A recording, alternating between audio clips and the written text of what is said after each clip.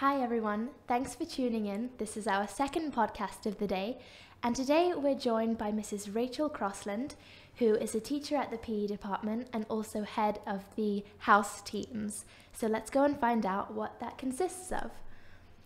Nice to see you, Miss Crossland. How are you? I'm very well. Good to see you too, Chloe. Thank you for having me. Good.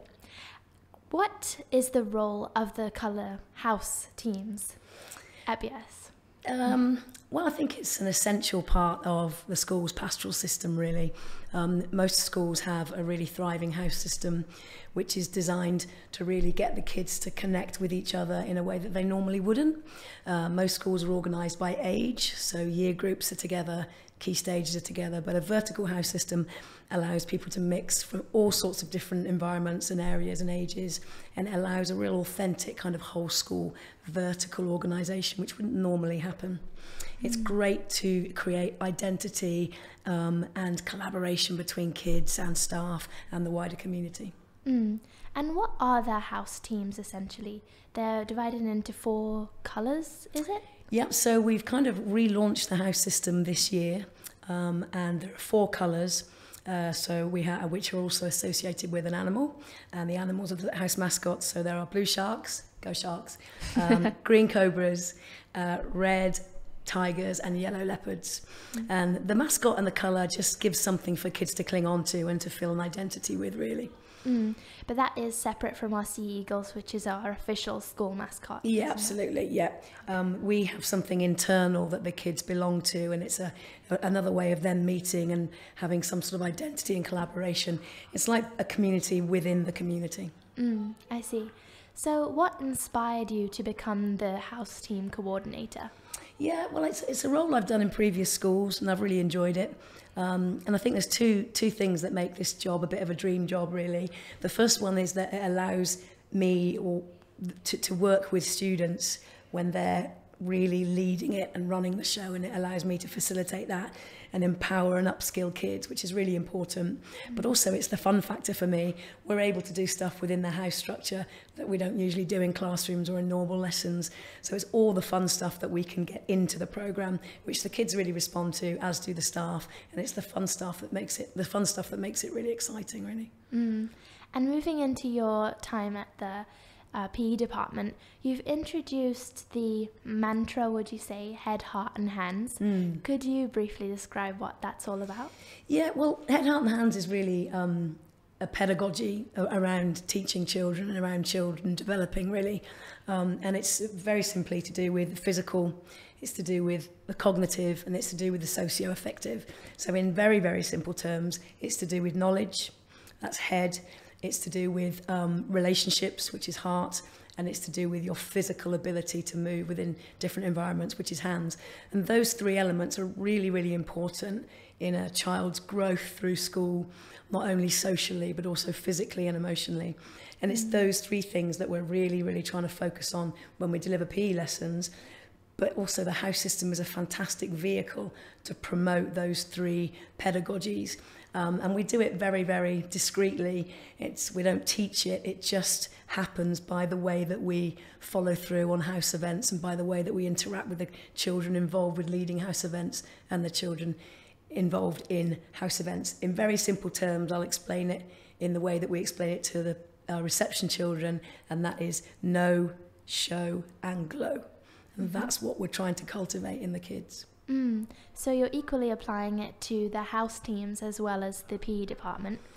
Yeah, we are. And where did you come up with this mantra? Well, it's really not mine, I have to say. It's something that most good schools include within their pastoral system. It's very much part of the pedagogy of most good schools, and certainly in most PE departments there has been a bit of a shift away from physical prowess and the ability to do things physically very well towards being socially competent, being motivated to move and being confident in all areas. And that really reflects, I think, where society is at the moment. We're trying to breed children and hook children into movement, and we do that by making it fun, by making it sociable, by showing kids it's not just about being very, very good at one thing. So bringing more of an all-roundedness to the subject. Yeah, absolutely. And I think our aim really is to try and bring the head, heart and hands approach into the house system. But it's we don't teach it. It's just a very discreet drip feed, and we scaffold opportunities for kids to be sociable and to show respect and to think about service and to do things within their houses that cultivate all of those characteristics. So it's a very subtle process that is not, we don't teach it specifically. It's something that we hope is as an impact or effect of everything we do within the house setup and structure. So like you said, it's the scaffolding. It's not always, maybe another analogy would be the iceberg. You only see the tip and not what's all under there. Yeah. So it's quite subtle the way you're teaching it. Yeah, that's a great example. I've just done an assembly on the iceberg illusion, and I think that's absolutely right. All the groundwork and all the stuff, the scaffolding and the very careful planning around what we want to elicit in children is the stuff under the water. And the iceberg is when we watch them go and we watch them glow and they show all their skills and social qualities and all their characteristics. And I think the same can be applied for the colour team, the house team events. And because usually those are associated with physical events like the Golden Mile, perhaps. But there's more to it than that, isn't it? Yeah, and I think, the student team who are in place now, who really are running the whole house system, are very keen to make sure that there's something for everyone. It has to be inclusive. And if it's not inclusive, it's not really going to do its job properly, because we have a responsibility to every child in the school, whether they're 3 or whether they're 18. It doesn't matter where they're from, what they do, what class they're in. We have a responsibility to include them within this community, within our BISP community. And the way that we do that is we pull children in and we get them interested. The way we do that is that we have to have a broad offer of activities, and we have 8 activities altogether. And I have to read my list because I never remember all the activities. They are art, music, sport, culture, leadership, play, enterprise, and service. So those are the 8 mainstays, the 8 areas that we want to try and tick off and reflect throughout the whole year. So if one of the students comes to us and say, hey, I want to do this activity for house, we will all just reference that list and say, is that doing what we need it to do? And is that going to be of value? And more often than not, it is. But that's our framework, really. That's how we justify what we do, and that's how we ensure that we've got some quality assurance around what we offer the kids. Have there been any recent house team days or events? Yeah, there has. It's an interesting year, really, because the house captains, and obviously the house system is very, very student-led. It shouldn't really be about me. It should be about the kids that are organising things.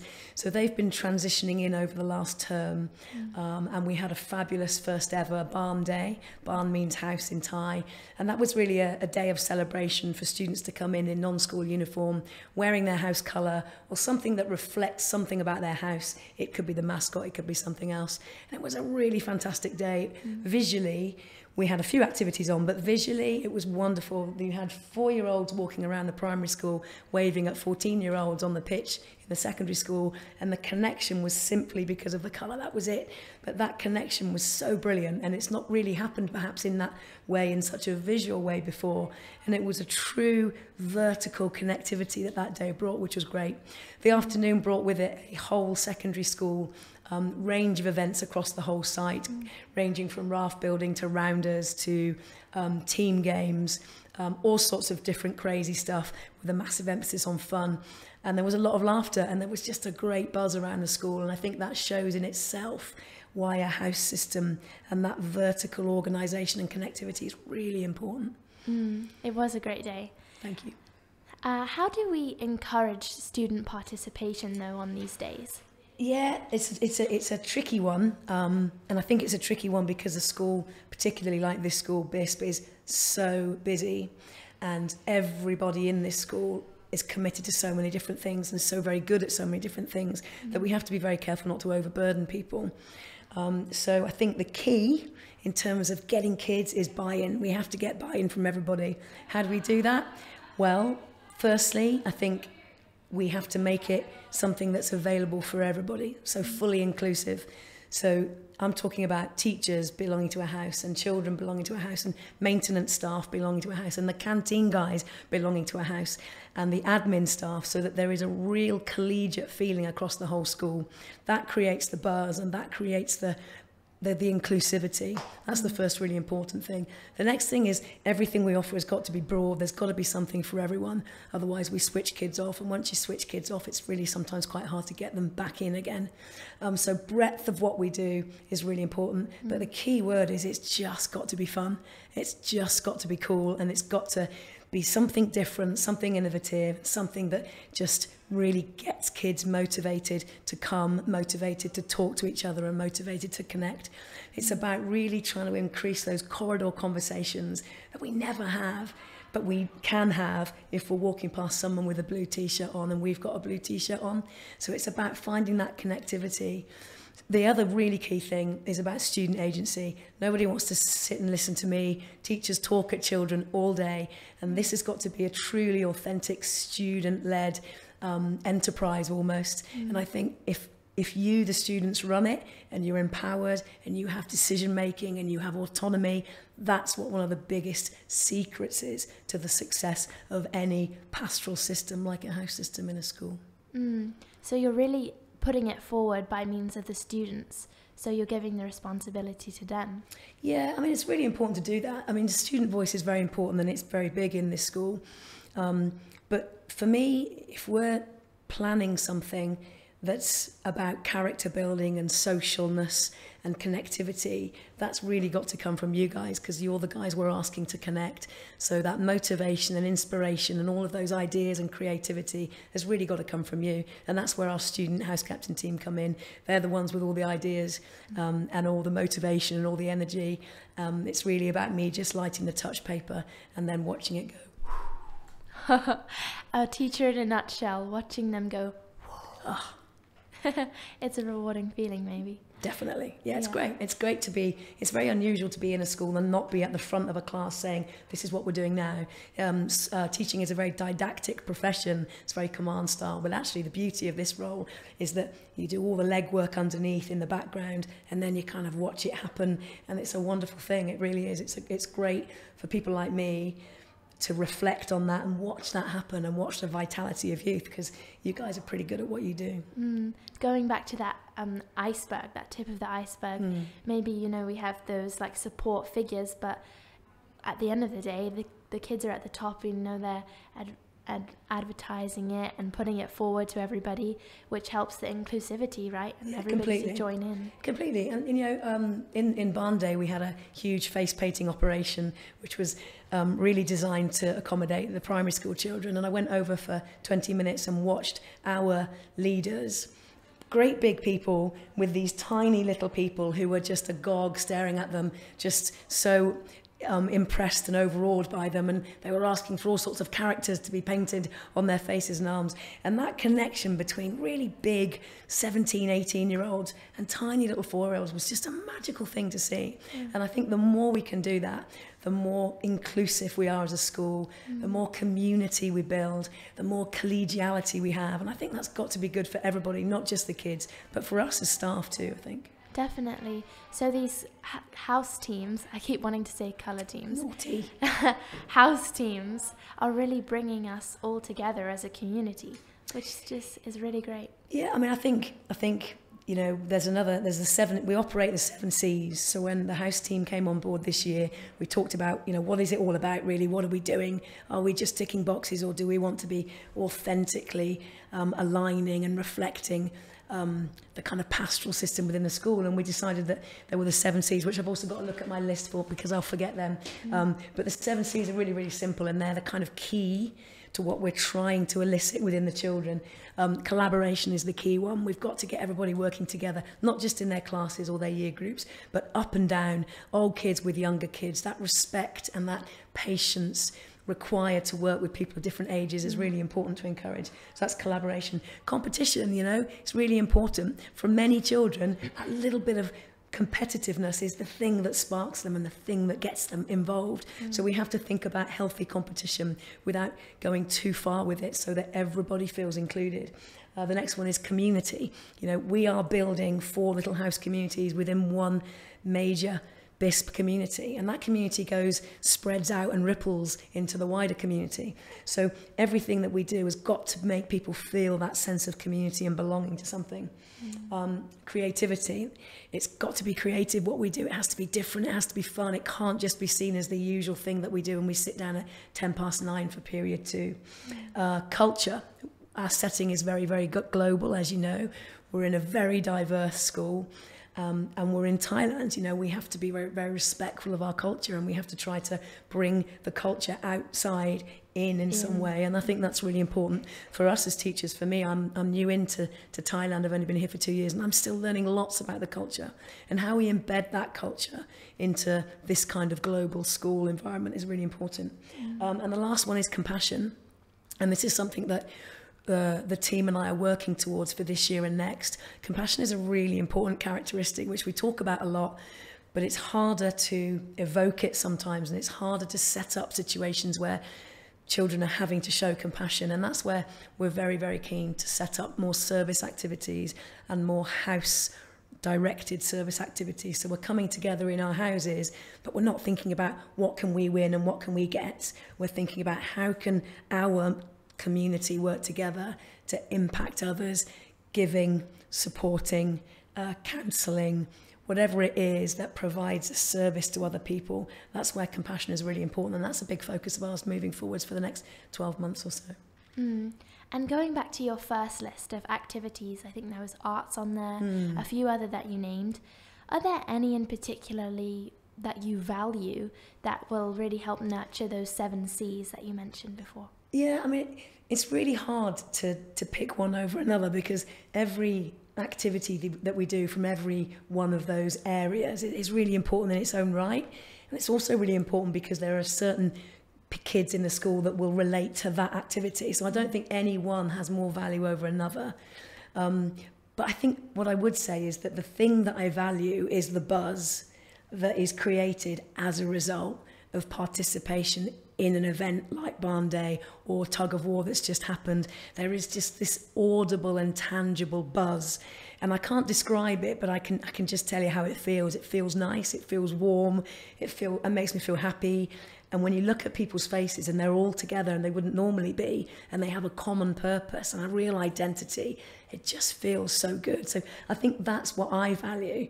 You know, that's what I wish I had when I was at school, and I think that's what we are trying to set up for kids here. So no matter what kind of day they're having, no matter what class they're in or what experience they're having at any one moment, they can turn to their house captains, they can turn to their house, and they know that they have a community there that they can fall back on. That takes a long time to create that culture, but I think slowly, by getting all of those things right, which the student team are doing brilliantly at the moment, I think we'll get there eventually.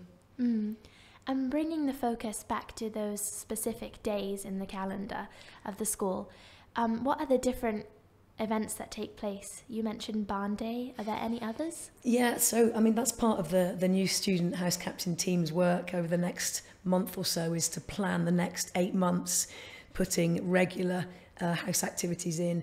So we're trying to work a system where we have platinum, gold, silver and bronze, and those are kind of levels or sizes of events. So Barn Day would be platinum. It's a great day, it's a whole school day, it's very high profile. We have Sports Day, which unfortunately has been COVID affected over the last 2 years. That would be a gold level event. What else do we have? We have the Golden Mile, which hopefully, I'm not sure if I'm allowed to say this, but is going to have a slightly different it's a slightly different format next year, and hopefully that will reflect the house system and some of our needs in terms of service and in terms of inclusivity. More to follow. I hope I won't get into trouble for saying that. Swim galas. What else do we do? The departments run all sorts of events, academic events, maths events, leadership events, and we pony up with departments and we bring them into the house calendar and we assign house points and we give that a house feel to increase that buy-in into academic stuff and into classroom stuff, which is really important. We've got some things in the cooking pot at the moment. We're in discussion with the art department, and I have a feeling that's going to be something quite exciting coming up. We're in discussions with the music department. There's definitely going to be some singing at some point coming up. The house captains are very keen to up the profile of the house system on a daily basis. So there are conversations around allocating house points in alignment with commendations, for example. There's discussions about how we can reward or celebrate or acknowledge successful houses on a biannual basis. That could come in the form of, I don't know, pool parties. So we're trying to think about new and innovative events that will get that buy-in and get that community feeling even stronger within the kids at the school. Don't want to give away too many secrets, obviously. It's top secret stuff. Absolutely. This doesn't get seen by anybody, does it? It's just you and me, right? Oh God, I wonder. There's cameras here. Oh no. Anyway, back to professional mode. For our last question, what do you hope to bring to the BISP house teams? In conclusion, bit of a bizarre answer to this question. I think I don't really want to bring very much, because I don't see my role as being. It shouldn't really be a very public role. So, really and truly, the house captains should be here talking to you, and I apologise to them. But I don't want to be at the forefront of it. What I bring, I hope, is a bit of an organisational brain in the background, some scaffolding in the background underneath that iceberg that allows people to climb up, that empowers student voice and student leadership and gives them the skills to get out in front of other people and start talking and articulating their thoughts. I bring an enthusiasm and an energy, I hope, but I really want that to be kind of under the table. I'm very keen on a bottom-up sort of model. So in other words, being underneath the radar, it happens from the bottom and it just goes up and up and up, and the people at the top are the student leaders and the kids in the school. That's where all the bubbling and all the fun should be, but it's really about me at the bottom spinning the plates and keep on lighting the touch paper and make sure that there's enough energy and resources and organisation for it all just to happen. And ideally this job would be redundant in a couple of years' time because it would be completely self-managed by the students. That would be the dream, I think. Well, great initiative anyway. Thank you. Thank you so much for joining us, Mrs. Crossland. You're very welcome. Thanks for having me. It's been good to talk. So everyone, we learnt today more about what the house teams consist of, and that really is bringing the school together and making it more integrated. I think next year we've got a lot to look forward to in terms of the house events, which are going to cover so many more areas in the school. So here's to that, and let's see what happens. Until the next time. Bye everyone.